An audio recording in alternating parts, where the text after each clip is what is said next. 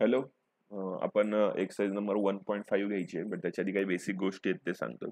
आता सगळ्यात last exercise खूप इम्पॉर्टंट आहे. त्याच्या बेसिक गोष्टी आहेत म्हणजे की स्विचिंग टेबल वगैरे कसा काढायचा. आता स्विच हे सगळं जे आता 4 एक्सरसाइज मध्ये शिकलो ते आपल्याला एक स्विचिंग टेबलसाठी यूज करायचे असतात.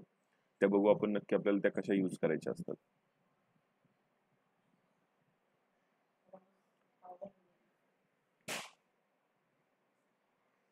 ते बघा, स्विचिंग टेबल म्हणजे कसं असतं. आता समजा S1 दिलेलं आहे, S2 दिलेलं आहे, इथे आपल्याला वेगवेगळ्या व्हॅल्यू दिलेल्या आहेत इथे. मग आता हे नक्की असतं का? आता हे नक्की यूज कसे करणार आहेत ते पण बघायचे आपल्याला. S1 S2. तर S1 म्हणजे P कन्सिडर करतात आणि S2 म्हणजे Q कन्सिडर करतात आणि याचा यूज केला जातो स्विचिंग टेबल मध्ये. आता ते कसं करतात? अँड आपण शिकलोय ना, अँड हे साईन कुठलं असतं? हे असं साईन असतं कंजक्शनचं. P अँड Q याचा स्विचिंग टेबल तुम्हाला काढायचा असेल किंवा P और Q याचा स्विचिंग टेबल काढायचा असतो, तर तो कसा काढायचा असतो हे बघा. जर दोन्ही एका लाईन मध्ये असतील, कळतंय? जर सिरीज मध्ये असेल तर ह्याला काय म्हणायचं असतं? ही ही अँड मध्ये येतं. आणि दोन्ही जर ऑर मध्ये असेल, ऑर म्हणजे काय, एक वरती आणि एक काय खाली, असे जर स्विच असतील तुमचे, असे जर स्विच असतील तर ते ऑर मध्ये असतात. म्हणजे बघू शकता तुम्ही डायग्राम मध्ये. नीट परत एकदा दाखवतो मी कसे करणार आहेत आपण हे बघा, नीट कन्स्ट्रक्ट करून देतो मी. जर आता दिलेलं स्विच बघू पहिलं. आता इथे S1 S2 दिले, ते तुम्हाला इथे इथं बघा खाली लिहिलंय पी ला आपण काय कन्सिडर केलेलं आहे? पी द स्विच 1 S1 म्हणजे पी हे काय म्हणणार आहे? S1 म्हणजे काय आहे? पी आहे. त्यानंतर क्यू म्हणजे काय दिलंय? S2 म्हणजे S2 म्हणजे कन्सिडर काय करतो आपण? क्यू. एल म्हणजे लॅम्प, तो त्याचं काय नाही एवढं.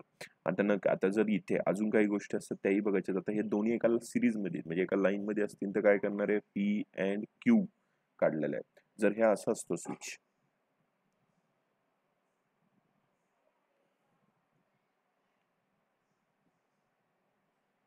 म्हणजे वरती S1 आणि इथे S2, आणि याचा तुम्हाला जर त्यांनी निगेशन म्हणजे याच्यात आपल्या लॉजिक फॉर्म मध्ये लिहायचं असतं तर कसा लिहिला असता? P और Q म्हणजे दोन्ही पैकी एक जरी क्लोज केला तरी काम होणार आहे. आता बघा नीट याचं मिनिंग काय, अँड आणि ऑर याचा मिनिंग कसा असतो इथं नीट डायग्राम मध्ये बघा.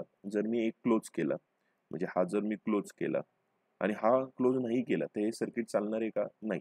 म्हणून अँड मध्ये देतात, म्हणजे दोघांची गरज आहे. पी आणि क्यू दोघांची गरज आहे. आता ऑर म्हणजे दोन्हीपैकी एक जरी केलं तरी आपलं सर्किट कम्प्लीट होणार आहे. म्हणजे इकडून करंट इकडे पास होणार आहे. बघा, मी हे सर्किट क्लोज केलं तर काय होणार आहे? करंट हा या डायरेक्शननी पास होऊन येणार आहे. ह्या डायरेक्शनची गरज पण नाही पडणार, म्हणून याला ऑर म्हणतात. किंवा हा क्लोज केला आणि हा ओपन केला, हा ओपन केलं तर सर्किट कसं पास होणार आहे? बघू शकता तुम्ही. इकडून ह्या डायरेक्शनला असं वर जाऊन इकडून आपल्याला परत करंट सप्लाय होणार आहे. म्हणजे दोन्हीपैकी एकाचा यूज होतो म्हणून त्याला ऑर लावतो. दोघांचा यूज असेल तर अँड. आपल्याला एवढंच शिकायचं. आता टेबल मध्ये चेंजेस कसे करतात म्हणजे आता पी क्यू दोघांचे टेबल मी तुम्हाला सांगतो. ही डायग्राम परत एकदा नीट काढतो मी इथे.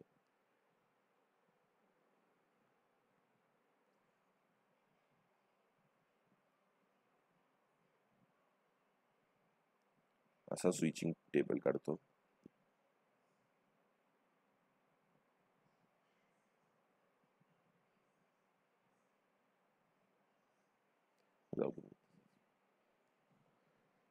हे बघा,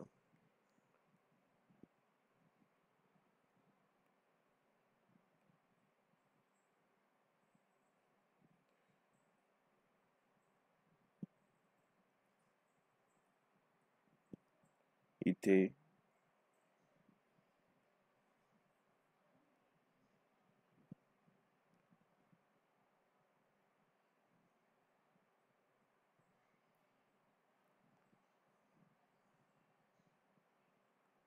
असं तुमचं स्विच करून दिलेलं आहे. त्याला आपण S1 म्हणूया, त्याला S2 म्हणूया.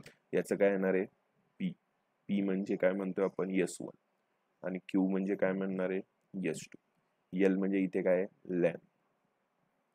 आता याचे आपल्याला सर्किट तयार करायचं. असं आता जसं आपण केलं होतं, सगळ्यांना माहिती, आपण TF च्या व्हॅल्यू केल्या होत्या. फक्त इथं 1 म्हणजे ट्रू असेल तर 1 लिहायचं आहे आणि F असेल तर 0 लिहायचं आहे. एवढेच फक्त चेंजेस करायचे. म्हणजे आता स्विचिंग टेबल तयार करायचं असेल आपल्याला तर आपल्याला पहिल्यांदा माहिती आहे काय करणार आहे? पी आणि क्यू लिहावं लागणार आहे. पी आणि क्यू. आता इथं तुम्हाला माहिती आहे काय असतं? True true, false false. इथे असतं TF TF.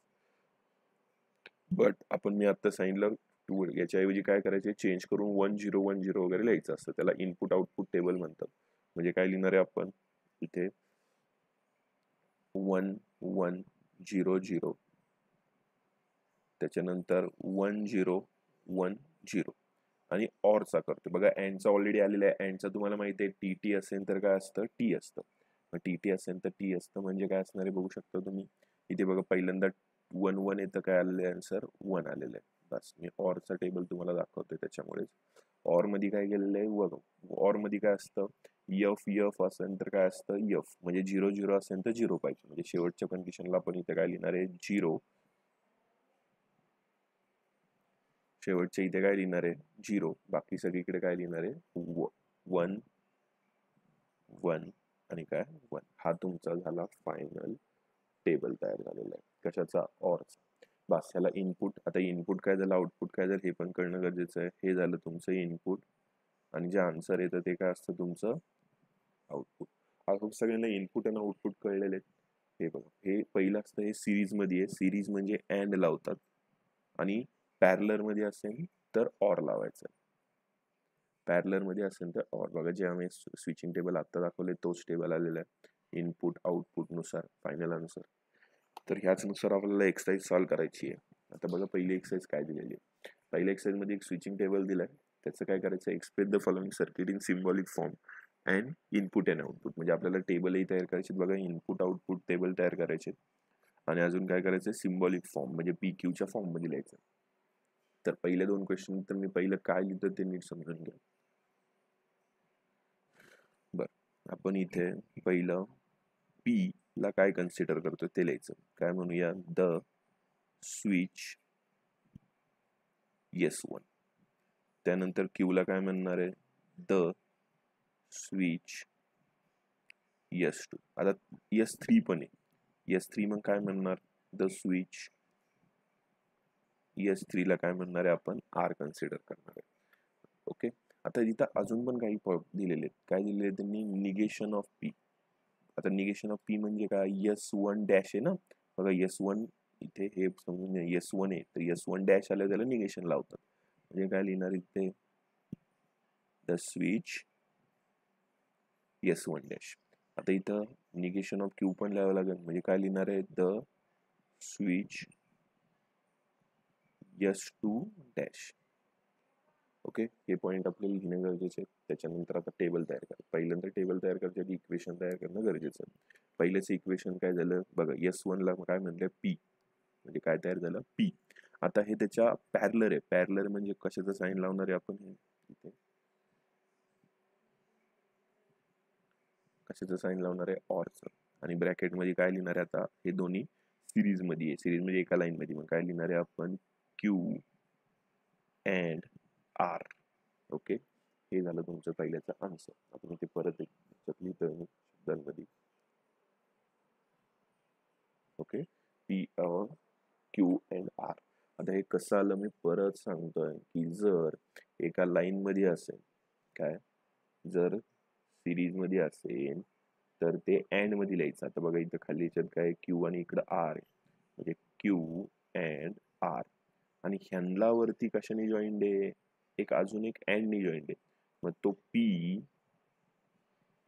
ऑर. बघा ऑर आहे ना, तो ऑर म्हणजे आता तुम्ही दोन्हीपैकी एक सर्किटच चालू करू शकतो आपण. बघा या मेन स्विच मध्ये की आपण फक्त हा क्लोज केला, हा क्लोज केल्यावर करंट कसा पास होणार आहे, इकडून असा डायरेक्शन जाऊन काय होणार आहे, तो सर्किट कंप्लीट करणार आहे. आणि त्याला हे एक पहिला पाथ आहे. दुसरा पाथ कुठला फॉलो करू शकतो आपण, हा समजा स्विचिंग दुसरा करू शकतो ना. हा जर मी क्लोज केला तर करंट कसा पास होणार आहे, आता ह्या डायरेक्शनने असा जाऊन असा पास होतोय. म्हणजे दोन्हीपैकी एक होते, म्हणून हे दोन्ही कशाने जॉईन करायचे, ऑरने. तेच शिकतो आपण.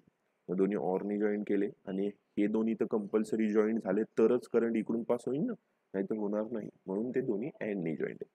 हे तुमचं पहिलेच आन्सर मिळालं. तर अशाच पद्धतीने तुम्ही दुसऱ्याचं पण काढायचंय, थोडासा विचार करू शकता. आता काय लिहिणार आहे, S1 डॅश आहे त्याच्यावरती. S1 डॅश म्हणजे निगेशन ऑफ काय P. त्यानंतर त्याला पॅरलर मध्ये म्हणजे अँड मध्ये काय Q आहे, हे पहिल्या ब्रॅकेट मध्ये येणार. आता हे याला ऑर मध्ये कोण आहे, खालचं काय येणार आहे, P and negation of Q, आणि दोन्ही कशाने जॉईंट आहेत, ऑरने जॉईंट. हे झालं तुमच्या सेकंड क्वेश्चनचा आन्सर. हे इकडचं तुम्ही कुठेतरी लिहून घ्या, म्हणजे मी रफ करतो, का आता आपल्याला यूज करावं लागणार आहे ते टेबलमध्ये.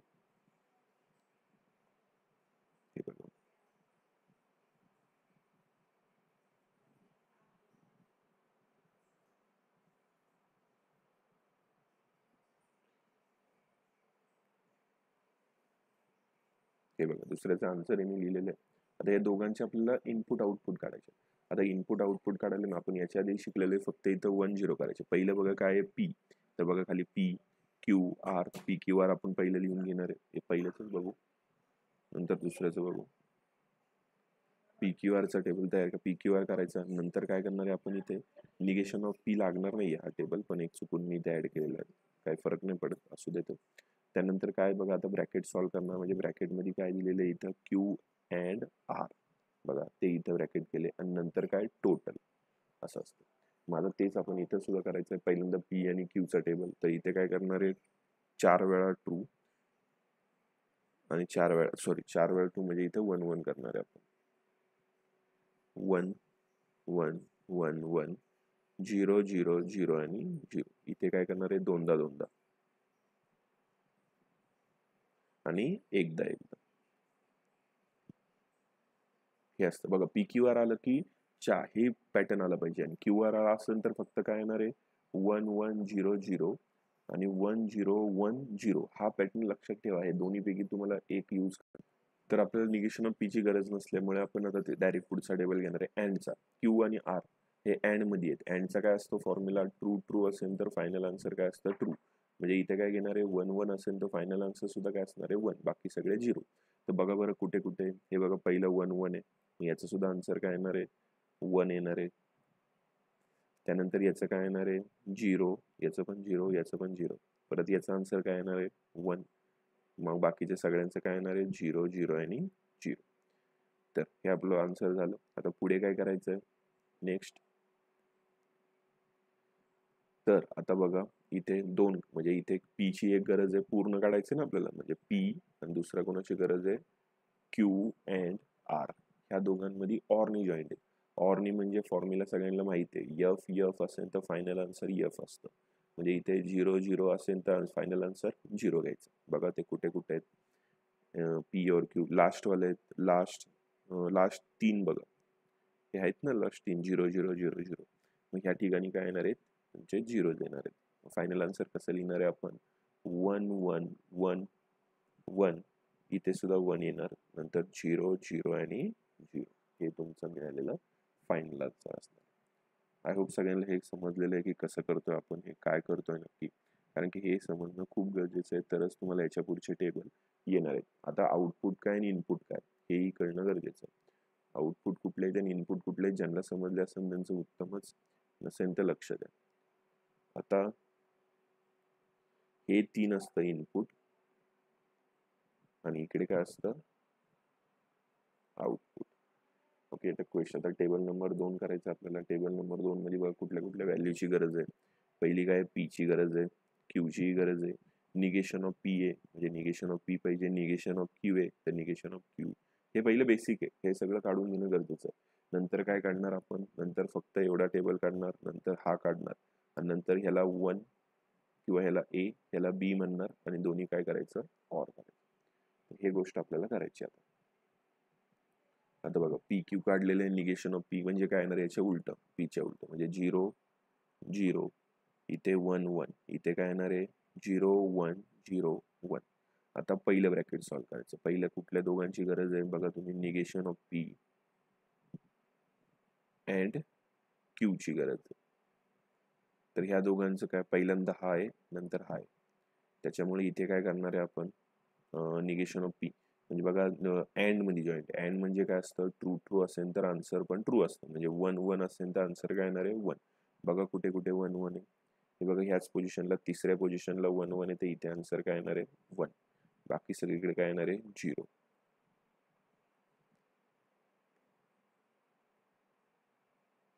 ओके, हे झालं पहिलं. आता सेकंड टेबल तयार कसा करणार आहे बघा तुम्ही, कुठल्या दोन गोष्टींची गरज आहे आता इथे. इथे पी पी म्हणजे हा टेबल, आणि दुसरा कुठला आहे निगेशन ऑफ क्यू म्हणजे 4th नंबरचा. तर याच्यात काय काय, तर याच्यात बघू शकता तुम्ही अँडनी जॉईंट आहे. अँडनी म्हणजे परत तेच आपलं काय, ट्रू ट्रू असेल तर काय असणार आहे ट्रू, म्हणजे 1 1 असेल तर 1. बघा कुठे कुठे आहे तिथे नीट बघून करायचं इथे. तर बघा याच्यात तिसऱ्या कंडिशन मध्ये आहे बघा, इथे 1 आहे, इथे सुद्धा 1 आहे, अजून कुठे नाही आहे. मग इथे काय येणार आहे आन्सर, इथे 1 येणार आहे, बाकी सगळीकडे आन्सर काय असणार आहे 0.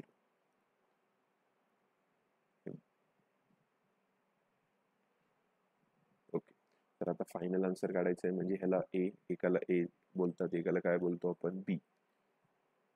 म्हणजे आपण ह्याला ए कन्सिडर करणार आहे, ह्याला बी कन्सिडर करणार आहे. आणि बघा क्वेश्चन नुसार दोन्ही कशात आहे ऑर मध्ये, म्हणजे ए ऑर बी हे सॉल्व्ह करायचं. आता ए ऑर बी बघा बरं काय असणार, ऑरचा फॉर्म्युला काय असतो, यफ यफ असेल तर फायनल आन्सर यफ, म्हणजे 0 0 असेल तर काय पाहिजे 0. सगळ्यांचे आधीचे फॉर्म्युले पाठ असतील तरच येणार आहे तुम्हाला, त्यामुळे आधीचं ते करा तरच येणार. इथे बघा पहिलेच आहे 0 0 0, तर इथं पण काय येणार आहे 0, इथे काय येणार आहे 1 1 आणि इथे काय येणार आहे 0. बस हे तुमचं झालं इनपुट आउटपुट टेबल. आता हे काय म्हणणार आहे आपण, इथे हे इनपुट असणार आहे आणि हे काय असणार आहे आउटपुट. बस क्वेश्चन झालेले आहे 2. क्वेश्चन 3 कडे बघा. तर हे तुम्ही व्हिडिओ पॉज करून तुम्ही प्रयत्न करायचा, आलं तर ठीकच आहे. बघा येस 1 आहे म्हणजे पहिलं काय लिहिणार आहे आपण पी, त्यानंतर त्याला ऑर अँड मध्ये आहे, अँड मध्ये काय आलेलं आहे ब्रॅकेट. आता ब्रॅकेट मध्ये काय टाकायचं म्हणजे दोन्ही मिळून काय ते क्यू क्यू डॅश आहे. क्यू डॅश म्हणजे काय म्हणणार आहे आपण निगेशन ऑफ पी, काय म्हणणार आहे निगेशन ऑफ पी, सॉरी 2 आहे म्हणजे negation of Q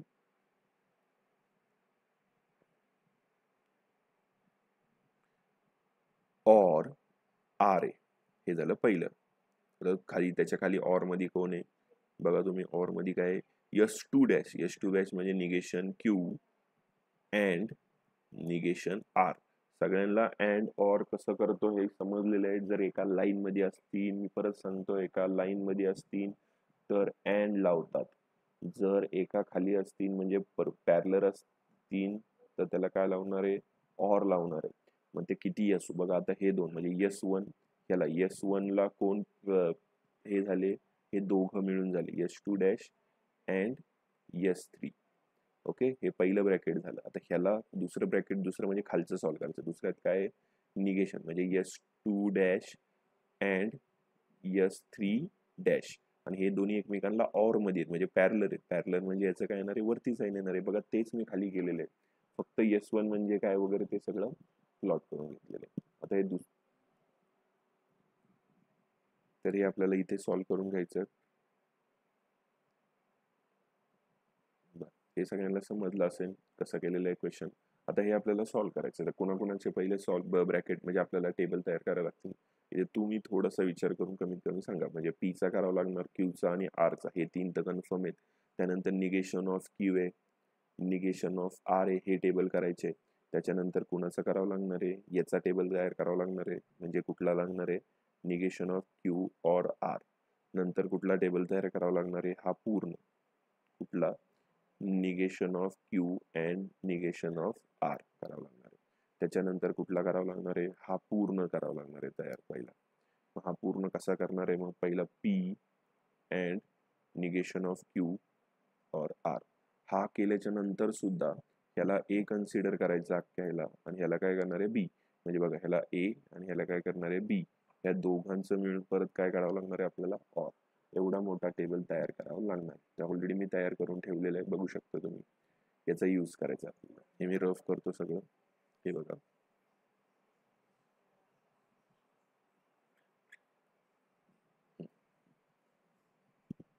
P Q R.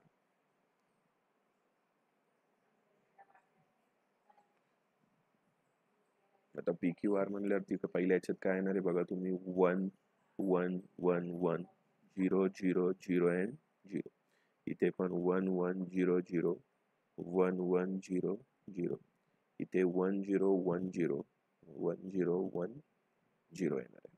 त्यानंतर निगेशन ऑफ क्यू म्हणजे क्यूच्या अपोजिट निगेशन ऑफ क्यू म्हणजे इथे काय येणार आहे 0 0 1 1 0 0 1 1.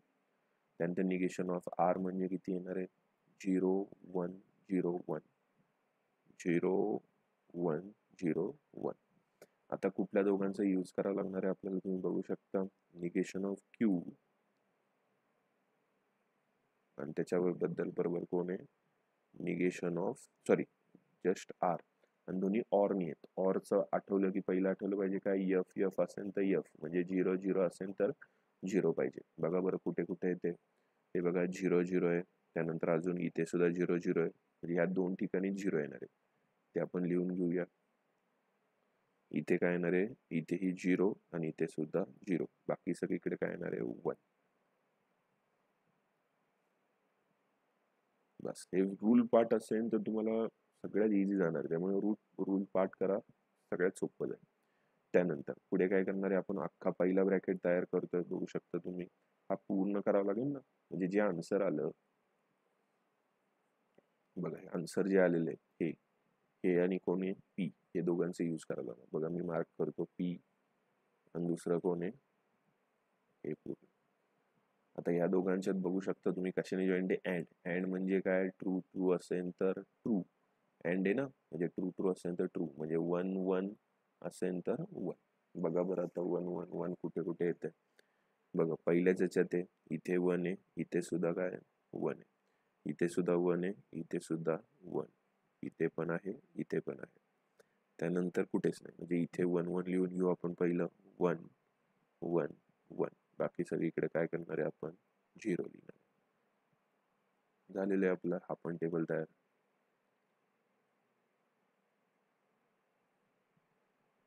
ओके, लास्ट आता याच्या पुढे काय करणार आहे बघू शकता तुम्ही, सेकंड टेबल. सेकंड म्हणजे दोन्ही निगेशनची व्हॅल्यू. दोन्ही निगेशनची व्हॅल्यू कुठे आहेत, या दोन्ही निगेशनच्या व्हॅल्यू आहेत. आता याच्यात काय असतं, दोन्ही अँडनी जॉईंट आहेत, म्हणजे तेच परत आता जे केलं तर 1 1 असेल तर 1. बघा कुठे कुठे आहेत, इथंच आहे फक्त 1 1. अजून कुठे आहे, लास्ट पोझिशनला एक 1 1, म्हणजे तिथे आपण लिहून घेऊ पहिलं काय, इथे पण 1 आणि इथे सुद्धा 1. बाकी सगळीकडे काय लिहिणार आहे आपण, 0च.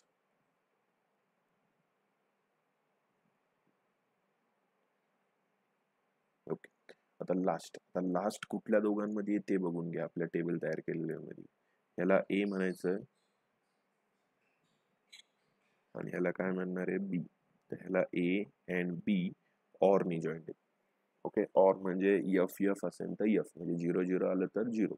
बघा बरं कुठे कुठे 0 0 आहेत, तर ह्या बघा 3 पोझिशन मध्ये आहे. कुठे कुठे, हे बघा 1, त्यानंतर 2 3 नाही 4 आहेत, 4 याच्यामध्ये. तर ह्या ठिकाणी काय येणार आहे, 0 आपण ऑलरेडी मेन्शन करून टाकायचं. 0 0 0 आणि 0. बाकी सगळीकडे काय येणार आहे, 1. हे तुमचं झालं आउटपुट टेबल. आय होप सगळ्यांना आउटपुट टेबल कसा तयार करायचा आहे समजलेलं आहे. हवा असेल तर स्क्रीनशॉट घ्या. आपण नेक्स्ट क्वेश्चन जाऊया. ओके, क्वेश्चन नंबर 4 बघा. आता क्वेश्चन नंबर 4 मी आता इथे फक्त तुम्हाला कसं त्याच्यात टेबल तयार येणार ते बघा. आता ऑर मध्ये आहेत, कोण दोन ऑर मध्ये आहेत, पहिलं वाटलंच तर तुम्ही फक्त एक एक सॉल्व्ह करा, हे करणार. आता हे कसं करणार, पहिल्या ब्रॅकेट मध्ये लिहावं लागेल. काय लिहिणार आहे, P or A or Q झालं. आता त्याच्याबरोबर मधलं तयार करूया. हे काय, जस्ट क्यू आहे, मग तो क्यू लिहून टाकू जस्ट. त्यानंतर तिसऱ्या ब्रॅकेट बद्दल बोलूया. तिसऱ्या ब्रॅकेट मध्ये काय, S3 म्हणजे R or negation of P आहे. ओके, आणि तिन्ही एकमेकांना सिरीज मध्ये आहे. सिरीज मध्ये म्हणजे काय, अँड नी जॉईन करायचं, म्हणजे इथेही अँड आणि इथे सुद्धा काय येणार आहे, अँड. हे तुमचं फायनल आन्सर आहे. हे आपण शब्दात लिहू शकतो तुम्ही. आता हे बघा आलेलं आहे का आपलं फायनल. काय, एक मिनिट, काहीतरी आपलं चुकलं. नाही, मे बी इथं लिहिण्यात चुकलेलं आहे, त्यामुळे इथे लिहू नका. हे रॉंग आहे. आपला आलेला आन्सर एकदम परफेक्ट आहे. हे तुमचा आन्सर आहे. याचा तुम्हाला टेबल तयार करायचं. आता टेबल कसं तयार करायचं, कुठल्या कुठल्या व्हॅल्यू पाहिजेत हे तुम्हाला कळलेले आहेत. कुठल्या कुठल्या पाहिजेत तुम्हाला, कुठल्या कुठल्या पाहिजेत. आता मी चेंज करतो इथे काही टेबल. पहिलं ते लिहून कुठल्या कुठल्या पाहिजेत. पहिलं पी पाहिजे, क्यू पाहिजे, आर पाहिजे. त्यानंतर काय हवंय आपल्याला, हा पहिला टेबल सॉल्व्ह करायचा, म्हणजे पी ऑर क्यू. त्यानंतर कोण करणार आहे, हा दुसरा टेबल म्हणजे कुठला R and negation of Q करणार आहे. करेक्ट. हे पहिलं तुम्हाला काय करून घ्यावं लागेल, सॉल्व्ह करून घ्यावं लागेल. याच्यानंतर कुठला करणार आहे आपण बघू शकता तुम्ही. याच्यानंतर आपल्याला दोन्ही एकत्र करून घ्यायला. तर असं आलं की तुम्ही पहिल्या दोघांना ब्रॅकेट टाकून सॉल्व्ह करत करणं गरजेचं आहे. म्हणजे आता काय करणार, निगेशन ऑफ आर एक करायचं, सॉरी निगेशन ऑफ क्यू एक करायचं राहिलं, ते निगेशन ऑफ क्यू एक करून घ्या, पहिलंच घ्या आणि याचे टेबल तयार करा. आय होप तुम्हाला हा टेबल तयार करता येईल. त्याच्यानंतर कुठला करणार आहे तेही दाखवतोय मी. त्यानंतर काय करणार आहे, P or Q and क्यूचा table तयार करायचा आणि नंतर ह्याला ए म्हणायचं, याला काय म्हणणार आहे तुम्ही बी, आणि नंतर काय करणार आहे मग ए अँड बी. एवढे टेबल तुम्हाला तयार करणं गरजेचं आहे. आता फक्त एवढे लक्षात ठेवा, क्यू हा पहिला तयार करा, बाकी काही नाही. आय होप तुम्ही हा टेबल तयार करता आणि मला सांगता. नाही आलं तर मी नक्कीच हेल्प करेन. Next question, question number 5. आता क्वेश्चन नंबर 5 मध्ये काय बघा, आता तिन्ही पहिले एक एक एक मी जसं सांगितलं तसं पहिलं वरचं कन्सिडर करूया. वरचं कन्सिडर केलं काय येतं आणि बघा तुम्ही काय फक्त पी लिहिणार आहे. इथे काय करणार आहे, पी लिहिणार. त्यानंतर काय करणार आहे आपण सेकंड नंबरचं. सेकंड नंबर मध्ये काय केलेलं आहे, सेकंड नंबर मध्ये पण आता हे ऑर मध्ये पण ते ऑरचं एक साईन लिहितो मी. आणि काय केलेलं आहे त्यांनी, P negation of P dash आहे ना वरती, अँड निगेशन ऑफ क्यू, हे ब्रॅकेट कम्प्लीट, हे एकत्र आहे ना मग टोटल, आणि त्याला हे ऑर मध्ये नीट समजून घ्या. हे बघा इथं सर्किट कसे आहेत, हे पूर्ण पहिलं हे एक सर्किट कन्सिडर करायचं आपल्याला आणि हे खालचं एक सर्किट कन्सिडर करायचं. आता ह्या दोघांमध्ये हे पहिलं सर्किट मी काढलेलं आहे, याच हे फक्त ह्या वरच्याच आहे.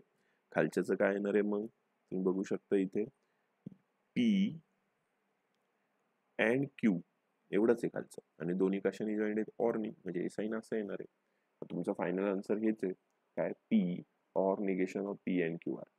कळतं, ऑर पी अँड क्यू. बरं आता याचं कसं येणार लास्ट 6 वाल्याचं, आता याचं टेबल तुम्हाला तयार करता येईल. हे कसं करणार आहे, आता हे 3 ऑर मध्ये आहेत, मग एक एक पहिलं सॉल्व्ह करायचं, हे आणि हे 3 टेबल तुम्हाला नीट सॉल्व्ह करून घ्यायला लागतील. कसे करणार आहेत, पहिल्याच्यात काय येणार आहे, पी ऑर क्यू हा पहिला येणार आहे.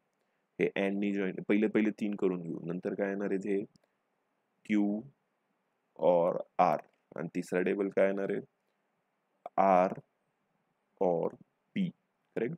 आणि हे तिन्ही कशाने जॉईंट आहेत, सिरीज मध्ये आहेत, एका लाईन मध्ये आहेत ना, एका लाईन मध्ये म्हणजे अँड. आता तुम्हाला टेबल कसे तयार करायला लागणार आहेत, हा टेबल तयार करायचा आहे तुम्ही. हे बघा पहिल्याचा आन्सर आहे, हे दुसऱ्याचं. तर याचा टेबल कसा तयार होणार आहे, याचा टेबल मी सांगतो तुम्हाला. पहिलं काय करणार आहे तुम्ही, पी काढणार आहे, नंतर काय करणार आहे क्यू आर, नंतर हा पहिला टेबल करणार आहे पी और क्यू, नंतर सेकंड क्यू और आर, नंतर थर्ड आर. ओके, असे 3 झाल्याच्या नंतर कुठलेही दोन एकत्र करायचे. कुठलेही दोन म्हणजे हे पहिले दोन मी समजा एकत्र करतो, म्हणजे काय म्हणणार आहे ह्याला ए अँड बी. बघा ए अँड ह्याला काय म्हणणार आहे बी. मग तुम्ही ए अँड बी तयार करणार आहे पहिला. त्याच्यानंतर काय करणार आहे ए अँड बी, आणि हा सी असतो, तर हा सी आहे. तर आता फायनल आन्सर काढायचे तुम्हाला. टोटल कसं काढणार आहे मग तुम्ही, ए अँड बी हिचं जे आन्सर येईल त्याला आपण झेड कन्सिडर करूया. मग काय करणार तुम्ही, झेड अँड सी, मग फायनल आन्सर काढणार आहे तुम्ही. ओके, तर तुम्ही हा टेबल तयार करा आणि मग नक्कीच सांगा. ओके, तर क्वेश्चन नंबर 2. आता याच्यात काय करायचं आपल्याला बघू शकता तुम्ही.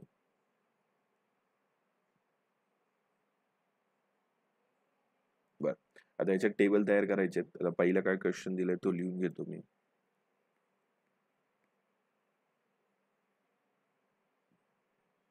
हे बघा पहिल्या क्वेश्चन मध्ये काय दिलेलं आहे,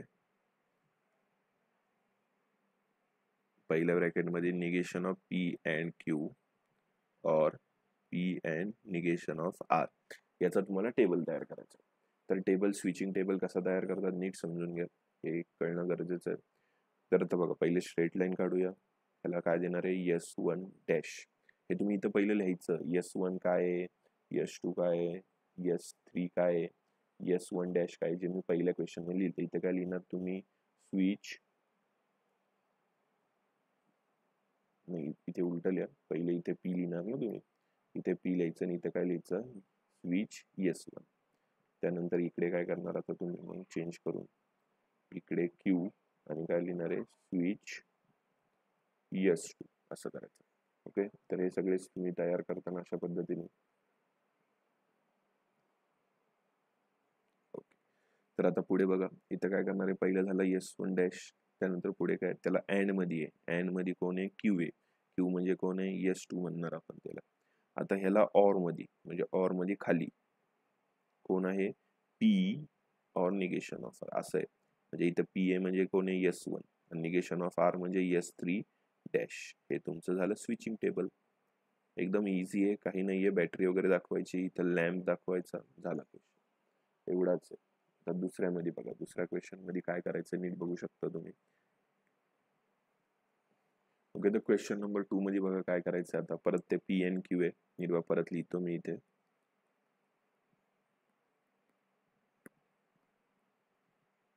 काय, पी एंड क्यू और negation of P and negation of Q or P or R. एवढा मोठा क्वेश्चन. तर एक एक ब्रॅकेट पहिला सॉल्व्ह करून घ्यायचा. पहिल्याच्यात काय दिले, दोन्ही एका लाईन मध्ये आहेत.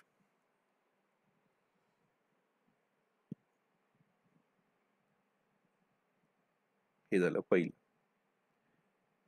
ओके, आता दुसऱ्याच्यात काय, निगेशन ऑफ पी, म्हणजे पहिल्याला म्हणणार आहे S1, त्याला काय म्हणणार आहे S2, त्याला काय म्हणणार आहे S1 डॅश.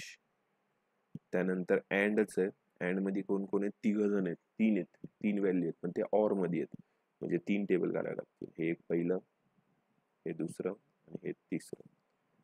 तर तीन काढून घ्या पहिले.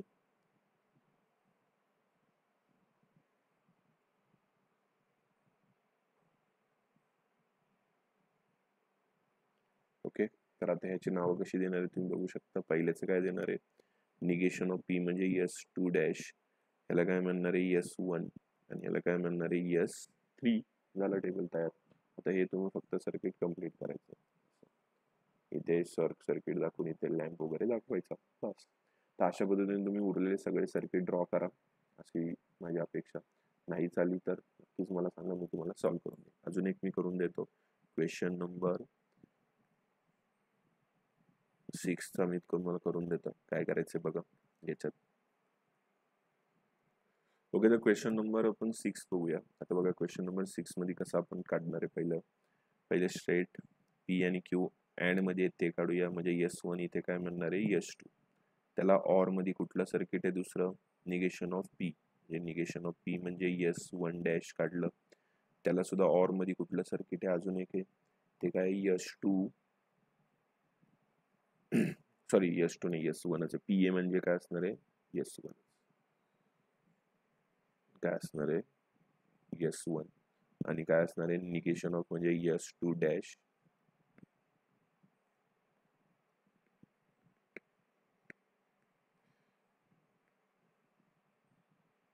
आणि हे सर्किट कम्प्लीट, आणि मग पुढे काय करणार तुम्ही, जॉईन करून घेणार आणि लॅम्प लावायचा, बस. हे तुमचा क्वेश्चन नंबर 6. एकदम क्वेश्चन सोपे आहेत, तुम्ही सॉल्व्ह करा. नाही झाले तर मला विचारा, मी नक्कीच सांगेन. हॅलो, तर क्वेश्चन नंबर 3 बघूया आपण. तर क्वेश्चन नंबर 3 मध्ये काय चेंजेस आहेत तुम्ही बघू शकता. त्याच्यात दिलंय काय करायचंय, काय एक डायग्राम दिली आहे, त्याचा यूज करून आपल्याला पहिलं त्याचा अल्टरनेटिव्ह काढायचा. अल्टरनेटिव्ह म्हणजे तो क्वेश्चन सॉल्व्ह करून घ्यायचा, आणि दुसरं काय आन्सर येईन का ते काढायचं. अल्टरनेटिव्ह स्विच येईन का तो काढायचा.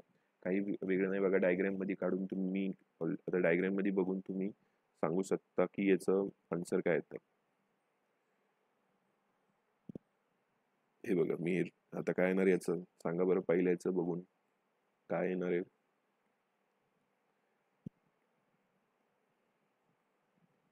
पहिल्याचं पी तर येणार आहे, त्यानंतर ऑर आहे, ते काय सॉरी अँड मध्ये आहे, अँड ब्रॅकेट मध्ये काय येणार आहे, negation of P, negation of P or Q. हे तुमचा आन्सर. आता याचा तुम्हाला काय करायचं आहे, हे आन्सर, हे क्वेश्चन सॉल्व्ह करायचं आपले रूल्स वगैरे यूज करून. तर रूल्स वगैरे यूज करून कसं सॉल्व्ह करायचं बघा.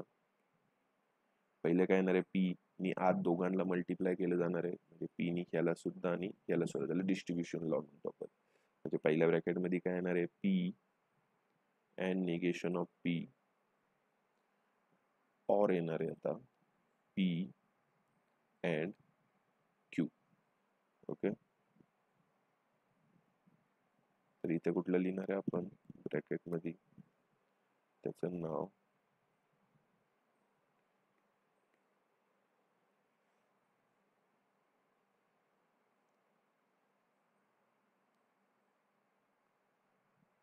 Distributive law.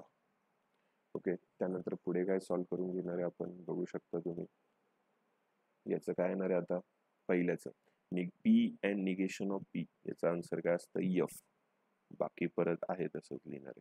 कुठल्या रूल नुसार, तुम्ही बघा रूल जे आपण गेल्या एक्सरसाइज मध्ये बघितले ते, त्या रूलचं नाव काय आहे, कॉम्प्लिमेंट लॉ. ओके, त्यानंतर आता काय असतं, याचाच पुढे आयडेंटिटी लॉ यूज करायचं. त्याच्याच खालचा बघा एक लॉ असेल, आयडेंटिटी लॉ. ज्यावेळेस हे सॉल्व्ह करता त्यावेळेस ते लॉ बाजूला ठेवा, तरच तुम्हाला ते येणारे आन्सर. तर आयडेंटिटी लॉ नुसार काय असतं, एफ आणि ऑर बद्दल कुठली व्हॅल्यू आली तर फक्त ती व्हॅल्यूच तुमचं फायनल आन्सर असते. हे तुमचं फायनल आन्सर. आता हे फायनल आन्सर आलं तर याचे तुम्हाला डायग्राम काढायचे, स्विचिंग टेबल. आता काय स्विचिंग टेबल काय अवघड नाहीये. मग काय करणार आहे, पी ऑर आहे ना क्यू, म्हणजे S1 S2 जे आन्सर आले त्याचा टेबल करायचा. हा तुमचा काय झाला, सिम्प्लिफाईड सर्किट. बस, हे तुमचं फायनल आन्सर. बघा याचा मी आता स्विचिंग टेबल काढलं, हे तुमचं पहिल्याचं आन्सर असणार. आय होप तुम्हाला समजलंय कसं करायचं आहे. नीट बघून घ्या, तुम्हाला फक्त लॉज यूज करायचे आणि सॉल्व्ह करायचं. क्वेश्चन नंबर 2 कडे जाऊया आपण आता. त्यासाठी आपल्याला हे तुम्ही स्क्रीनशॉट काढा, पुढे जाऊया. ओके, तर क्वेश्चन नंबर 2 मध्ये बघू शकता तुम्ही. आता आपल्याला इथे काय करायचं, याच्यात स्विचिंग टेबल मध्ये पहिले सर्किट काढून घेणार आहे आपलं. मग काय येणार आहे याचं सर्किट, पहिलं पी, आता हे अँड मध्ये आहे, पी अँड क्यू, ऑर मध्ये आहे, ऑर आर. हे पहिलं झालं तुमचं तयार.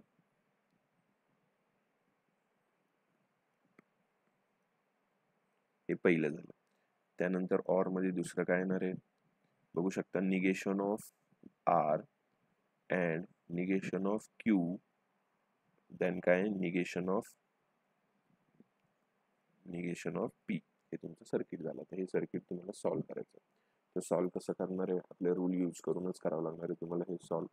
तर रूल यूज कसे करणार आहेत ते तुम्हाला सगळे रूल पहिले पुढे ठेवा, तरच तुम्हाला हे येणार आहे सगळं. तर पहिलं काय करणार आहे, आता कुणाला तरी पहिल्या याच्यात आहे तसं, पहिलं ब्रॅकेट आहे तसं लिहूया आपण.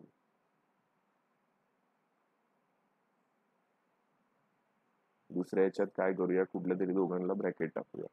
म्हणजे काय करणार आहेत, या दोघांना मी सरळ सरळ ब्रॅकेट टाकून घेतो. त्याला काय म्हणतात, डी मॉर्गन्स लॉ असं कन्सिडर करतात. दाखवतो मी दोन्ही निगेशन आहेत म्हणून काय केलं आपण. हे बघा, निगेशन बाहेर लिहितो मी, निगेशन बाहेर लिहिलं, आत काय केलं, आर. हे उलट होणार ना, कुठला लॉ, डी मॉर्गन्स लॉ. जर दोन्ही निगेशन असेल तर निगेशन कॉमन घेऊन साइन उलटा करायचं. अँड पी इथे लिहा तुम्ही, कुठला, डी मॉर्गन्स लॉ. पुढे आता याच्या पुढे काय करणार आहे आपण, पहिल्या ब्रॅकेट आहे, पहिल्या ब्रॅकेटचं काय करणार आहे, पहिलं तसंच ठेवूया, लगेच काय सॉल्व्ह करायची गरज नाहीये.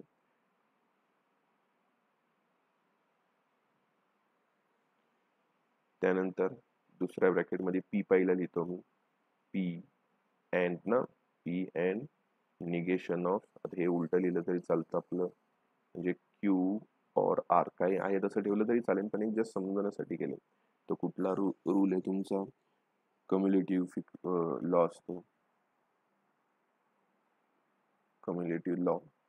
आता पुढे याच्या पुढे दोघांमध्ये बघा पी पी आहे बघा, इथे पी एन अँड आहे, इथे सुद्धा पी एन अँड आहे. तो कॉमन निघेल, म्हणजे काय लिहिणार आहे आपण इथे आता, पी अँड आणि ब्रॅकेट मध्ये काय लिहिणार आहे, क्यू और आर आणि और परत निगेशन ऑफ क्यू और आर. बघा हे आहेत ना दोन, कुठले, हा एक आणि हा एक, इथे निगेशन आहे, ते आपण ब्रॅकेटमध्ये लिहून घेतलं. तर आता काय होणार आहे, ह्याचाही आपल्याकडे एक फॉर्म्युला आहे. काय फॉर्म्युला आहे ते तुम्हाला आठवत असेल किंवा बघा तुम्ही, पी और निगेशन ऑफ पी असेल तर त्याचा आन्सर टी असतं. कॉम्प्लिमेंट लॉ मध्ये बघा, काल झालेल्या एक्सरसाइज मध्ये. तर इथे काय करणार आहे, पी अँड टी असं येणार आन्सर. आता हे सुद्धा आयडेंटिटी लॉ मध्ये याच्या खालचं लगेच बघू शकता तुम्ही काय असतं, पी अँड टी असेल तर त्याचा आन्सर फक्त काय असतं, पी. कुठला रूल येतो, आयडेंटिटी लॉ. हा कुठला आहे, कॉम्प्लिमेंट, त्याच्यावरतीच आहे लॉ. तुमचा फायनल आन्सर फक्त काय आलेलं आहे, टी. आता टीचं स्विचिंग टेबल कसा काढायचा मी इथे दाखवतो तुम्हाला. स्विचिंग टेबल कसा काढणार आहे आपण, आता पी एकटा झालाय ना, मग स्विचिंग टेबल काढणं काय अवघड नाहीये. काय करणार मग आपण, स्ट्रेट लाईन एक वरती आणि काय करणार आहे, लॅम्प वगैरे दाखवून देणार. इथे काय देणार, फक्त पी, पी नाही सॉरी, पीला काय म्हणतो आपण, S1. बस, हे तुमचं फायनल आन्सर असणार आहे. आय होप सगळ्यांना समजलं आहे हे. ओके, तर क्वेश्चन नंबर 4 ला स्टार्ट करूया. क्वेश्चन नंबर 4 मध्ये बघा टेबल दिलेला आहे, त्याला आपला सिम्बॉलिक फॉर्म, बघा सिम्बॉलिक फॉर्म आणायचा आहे आणि त्यानंतर नवीन कन्स्ट्रक्शन काय येणार आहे, म्हणजे स्विचिंग टेबल कसं येणार आहे, त्याचा आन्सर काय येणार, म्हणजे स्विच चालू किंवा ऑफ वगैरे ते सांगायचं आपल्याला. तर काय करणार आहे, पहिलं स्विचिंग टेबल,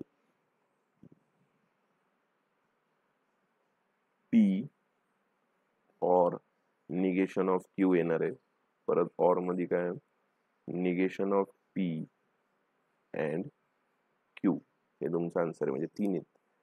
तर आता याचं सॉल्व्ह करायचं, तर याचं टेबल कसं तयार करावं लागणार आहे आपल्याला, पहिला पी, त्यानंतर क्यू, निगेशन ऑफ पी आणि निगेशन ऑफ क्यू काढावं लागेल. त्यानंतर काय काढावं लागणार आहे, बघा हे ब्रॅकेट पहिला आपण हे दोघे एकत्र कन्सिडर करूया, बरोबर ना. आठवत असेल तुम्हाला हा rule, P and Q and R असेल तर आपण कुठल्याही दोघांना एकत्र ब्रॅकेट देऊ शकतो. तसंच केलंय मी, पहिल्या दोघांना ब्रॅकेट दिले,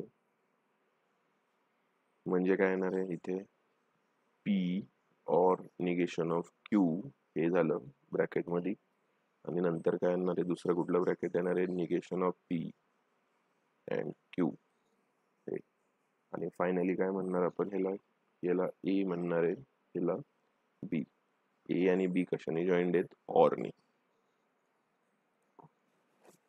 ओके, तर पहिल्या याच्यात काय येणार बघू शकता, 1 1 0 0, इथे सुद्धा 1 1 0 आणि 0. हे निगेशन म्हणजे काय, 0 0 1 1, इथे सॉरी इथे थोडंसं मिस्टेक झाली,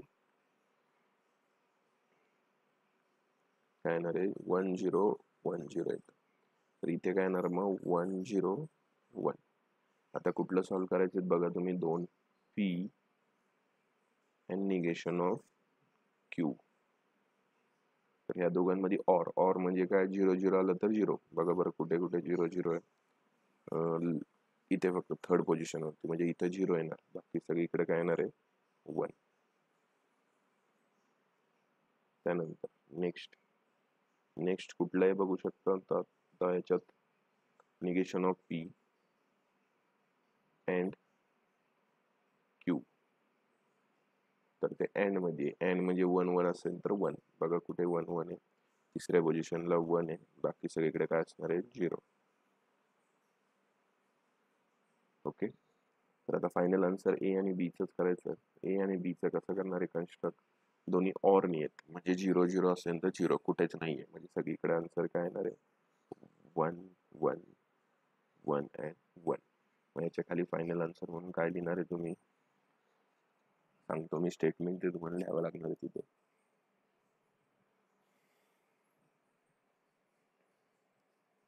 in truth table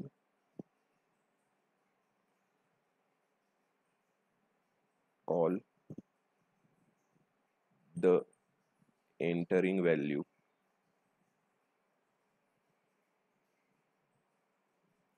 are 1. Okay, तर पुढे लिहिणार आहे तुम्ही कन्स्ट्रक्ट करून, so the given circuit will be open किंवा सॉरी ऑन म्हणू शकतो आपण. बस एवढं स्टेटमेंट आलं पाहिजे तुमचं. आय होप सगळ्यांना समजलेलं आहे काय केलेलं आहे आपण. स्क्रीनशॉट घ्या. क्वेश्चन नंबर 2 ला आपण स्टार्ट करूया.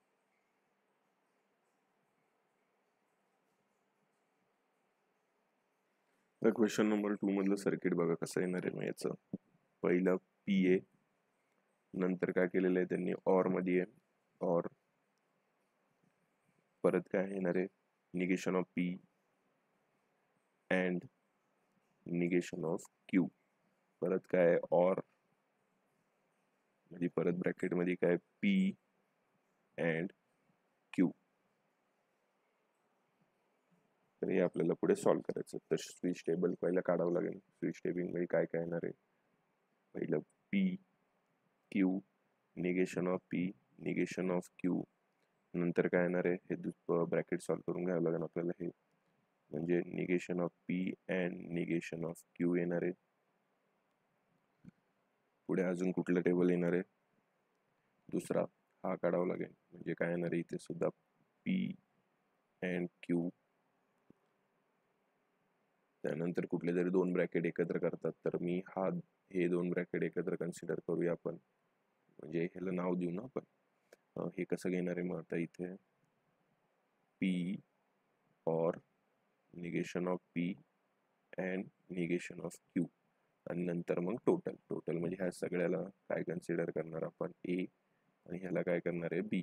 आपण काय म्हणणार आहे बघा इथे ह्याला A म्हणणार आहे आणि ह्याला काय म्हणणार आहे B. आपण लिहिणार आहे A और B. तर टेबल स्टार्ट करूया करायला. पहिल्याचं काय 1 1 0 0, याचं 1 0 1 0, म्हणजे 0 0 1 1 निगेशन आहे 0 1 0 1. ओके, तर आता निगेशन आहे अँड नि जॉईंट आहेत दोन्ही निगेशन म्हणजे कुठल्या व्हॅल्यू ह्या. ओके, तर अँड नि म्हणजे 1 1 असेल तर 1. बघा बरं 1 1 कुठे लास्ट इथं 1, बाकी सगळीकडं 0. तर नेक्स्ट, तर आता पहिले दोघं म्हणजे ह्या दोन कशाने जॉईंट आहेत अँड, म्हणजे 1 1 असेल तर इथेही 1, म्हणजे पहिलेच काय येणार आहे 1, बाकी सगळीकडे काय येणार आहे 0. पुढे तर त्याच्या पुढच्या ह्याच्यात काय करायचे दोन एकत्र. कुठले दोन एकत्र P अँड हा ब्रॅकेट. तर याच्यात हे ऑर नाही आहेत. ऑर म्हणजे 0 0 असेल तर 0, कुठे थर्ड याच्यात 0 आहे 0, बाकी सगळीकडे काय येणार आहे 1. बरोबर, थोडं डार्क करतो. बाकी सगळीकडे येणार आहे 1.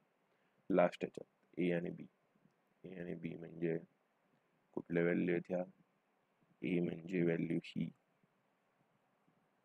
आणि B म्हणजे व्हॅल्यू ही. तर हे ऑर नाही आहेत, म्हणजे काय 0 0 आला तर 0. बघा बरं 0 0 कुठे आहे तिसऱ्या पोझिशन वरती, म्हणजे इथं 0, बाकी सगळीकडे काय येणार आहे 1. मग याचं तुम्हाला आउटपुट लिहायचं म्हणजे फायनल आन्सर लिहायचं. तुम्ही बघा काय दिसतंय इथं 1 आलेलं आहे, म्हणजे हे सर्किट इथे चालू आहे इथे चालू आहे इथे चालू आहे, फक्त इथे क्लोज आहे. तर इथे क्लोज आहे म्हणजे तीच लाईन आपल्याला इकडे बघायची असते स्टार्टिंगला. काय घेतलं आपण म्हणजे हा जो पॅटर्न आहे त्यावेळेस तुमचं स्विच कसं असेल क्लोज असेल. मग ते लिहिणार कसं आहे स्टेटमेंटमध्ये, इथे लिहिणार आपण लॅम्प विल ऑलवेज ग्लो, म्हणजे ग्लो करणार आहे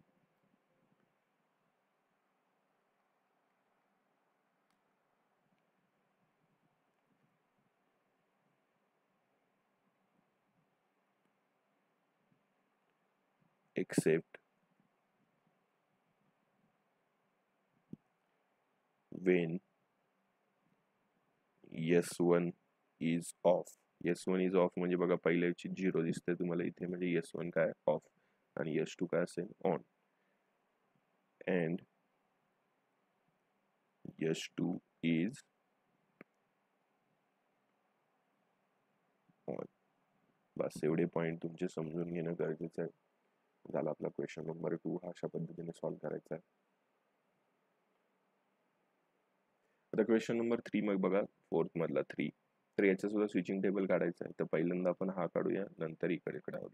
तर पहिल्यामध्ये बघू शकता तुम्ही काय काय दिलेले आपल्याला. P और निगेशन ऑफ Q,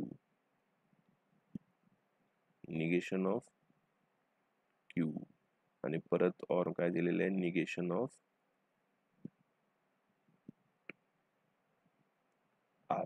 हे पहिल्या ब्रॅकेट मध्ये येणार आणि हे अँड नी जॉईंट आहेत. कशानी? अँड. दुसऱ्या याच्यात काय येणार आहे, P और याच्यात काय येणार आहे, Q अँड R. हे तुमचं दुसरं झालेलं. आता हे दोन्ही ब्रॅकेट सॉल्व्ह करून घ्यायचे. आता ह्याच्यात थोडंसं नीट विचार करून करावं लागेल. काय काय लागणार आहे आपल्याला इथे. P Q R लागणार आहे. Negation of Q and negation of R लागणार आहे. अजून काय काय लागू शकते इथे. इथे आता पहिले तुम्हाला मी सांगितलं तसंच, काय पहिल्या कुठल्या तरी दोघांना एक ब्रॅकेट मध्ये घ्यायचं. ज्या ब्रॅकेट मध्ये कोण घेणार आहे तुम्ही, P और निगेशन ऑफ Q, नंतर हे टोटल. टोटल म्हणजे काय करणार आहे आता तुम्ही इथे, P और निगेशन ऑफ Q, बरोबर, आणि और मध्ये काय, और निगेशन ऑफ R. हे पहिले झालं. म्हणजे तुम्हाला फक्त याचा आन्सर मिळेल याच्यानुसार. त्याच्यानंतर तुम्हाला अजूनही पुढे सॉल्व्ह काय करावं लागणार आहे बघू शकता तुम्ही. अजून तुम्हाला मग Q अँड R काढायला लागेल आणि त्याच्यानंतर P और Q अँड R काढायचा आणि नंतर मग फायनली काय करावं लागेल, एवढं सगळं काढल्याच्या नंतर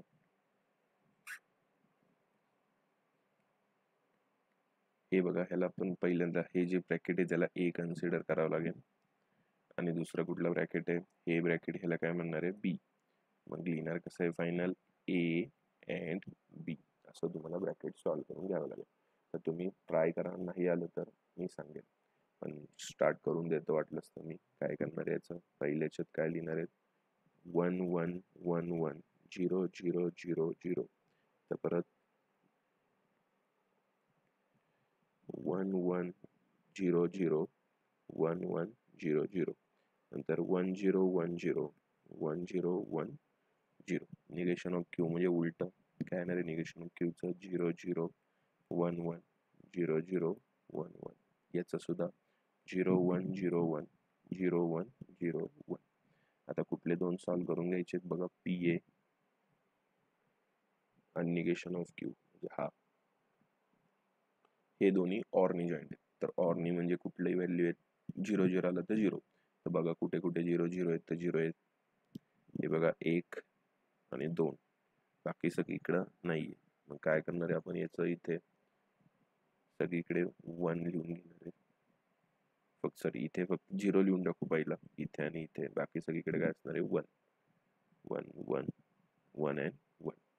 आता त्याच्यानंतर हे टोटल. टोटल म्हणजे कुठलं कुठलं, पहिलं हे रफ करतो. आता कुठले दोन, पहिलं हे पूर्ण आणि त्याला और मध्ये कोण आहे, सेकंड. हे ब्रॅकेट मध्ये आहे, सॉरी ब्रॅकेट टाकायचं. तर दोन्ही और मध्ये आहेत. और मध्ये म्हणजे 0 0 आलं तर 0. तर कुठे इथे फक्त एकाच पोझिशन वरती आहे इथे. मग इथे आपण काय लिहिणार आहे, तिथे सरळ सरळ 0 लिहून टाकणार. बाकी सगळीकडे 1 1 1 1 1.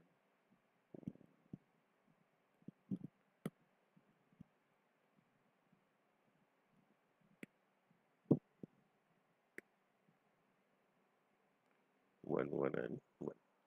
तर आता काय राहिले, Q अँड ऑर. आता हे बघा, हे आपल्याला काढायचं, हे रफ करतो. आता कुठले Q अँड R म्हणजे हे दोन. तर ह्या दोघांच्यात बघा तुम्ही आता काय येणार आहे, तुमचं थोडंसं तुमच्या डोक्याला 1 1 असेल, अँड आहे ना, अँड म्हणजे काय असतं, 1 1 असेल तर 1 असतं. बघा कुठे कुठे 1 1 आहे, तर 1 1 म्हणजे फक्त बघा इथे एक आहे आणि पहिल्यांदा एक आहे. तर तिथे लिहून टाकू आपण, पहिल्याच्यात 1, नंतर 0,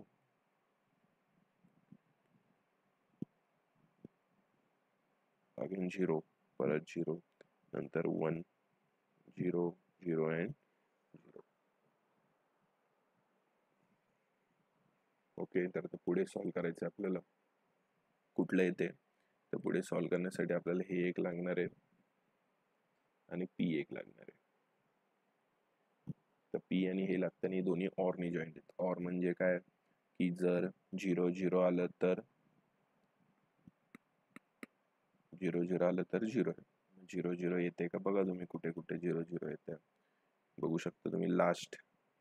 लास्ट 3 मध्ये काय 0 इथे सुद्धा आहेत, इथे सुद्धा 0 आहेत, अजून कुठेच नाही. म्हणजे बाकी सगळ्या ठिकाणी आपण काय लिहिणार आहे 1 1 1 1 1 1 1. इथेही नाही, लास्ट फक्त 3 1 2 3 हे झालं. आता लास्ट तुम्हाला ए आणि बी सॉल्व्ह करायचं आहे. तर ए आणि बी साठी बघू शकता तुम्ही काय काय गरज आहे, कशा कशाची गरज आहे बघा तुम्ही. आता ए आणि बी, ए कुठे आहे, हा तुमचा ए आहे आणि हा काय तुमचा बी आहे. तर ए आणि बी ते डार्क करून घेतो मी.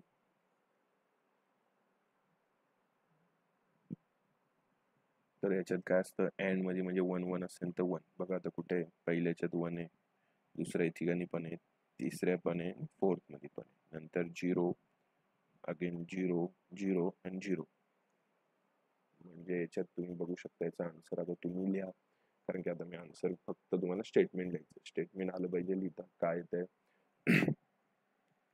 म्हणजे हे कधी ऑफ असणार आहे बघा, कधी कधी ऑफ असणार आहे बघा. इथं तर ऑफच असणार, कारण की बघा दोन्ही 0 0 आहे, बरोबर ना. हे बघा इथे तर नाहीच लागणार ना, जर दोन्ही बंद आहेत, बरोबर, दोन्ही बंद आहे तर ते कसं चालू होणार. म्हणजे हे तर लिहायची गरज नाही तुम्हाला, फक्त हे दोन लिहायची गरज आहे. कुठले मी मार्क करून देतोय, हे लिहायची गरज आहे फक्त. हे पहिलं आणि हे सेकंड. सेकंड काय दोघांचा आन्सर सेमच आहे. म्हणजे काय, जर तुम्ही स्टेटमेंट मध्ये काय लिहिणार आहे, इफ S1